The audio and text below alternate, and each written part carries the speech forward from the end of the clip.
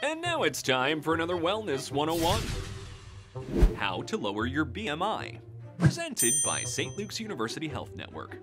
Hey guys, Mr. Wellness here, and today we're going to talk about some simple steps you can take to lower your BMI. If you've ever been to the doctor, you've heard the term BMI. BMI stands for Body Mass Index. In short, Body Mass Index is the ratio of your body fat to your height. If your BMI is between 18.5 and 24.9, you're at a normal, healthy weight. If your BMI is between 25 and 29.9, you're technically overweight. And if your BMI is 30 or higher, you're classified as obese. If you are obese, you have a much greater risk of developing health issues like heart disease, diabetes, high blood pressure, and high cholesterol. But no need to panic, my friends. A few relatively small lifestyle changes can have a dramatic impact on your BMI. Step 1. Set realistic goals.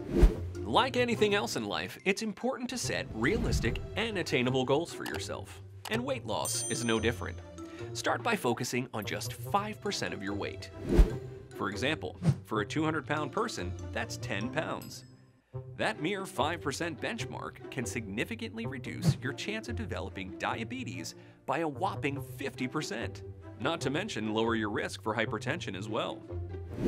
Once you've attained your goal, go for another 5%. Just remember, weight loss is a marathon, not a sprint. So at each 5% you lose, remember to slow down and take time to get established in your new routine so it becomes a habit. Step 2. Caloric density. No matter what diet you choose, at the end of the day, you have to expend more calories than you take into your body to lose weight. But watching calories does not mean you have to constantly feel starved between meals. The key is understanding caloric density, or the number of calories in a given weight of food. Take raisins versus grapes, for example. Raisins are high in caloric density, meaning they have a large number of calories in a small weight of food.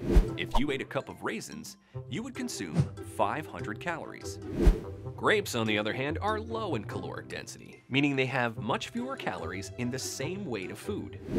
If you eat a cup of grapes, you'd be consuming only 62 calories.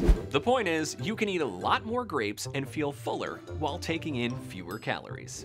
Some other low-caloric foods that are surprisingly filling are Greek yogurt, berries, egg whites, popcorn, fish, watermelon, potatoes, broccoli, and skim milk. Step 3. Exercise.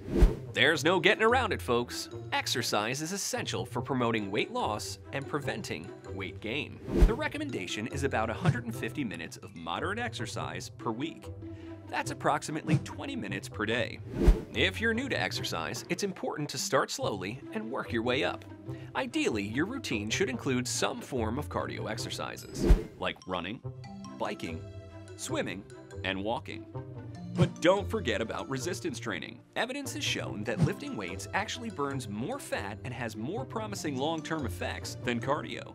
But make no mistake, most experts agree that a healthy combination of both will help you achieve your optimal health and fitness level. Making changes to your diet and exercise is certainly not easy. But just know our friends at St. Luke's University Health Network are here to help. First, be sure to speak with your doctor about where to begin so that you can achieve your goals safely and effectively.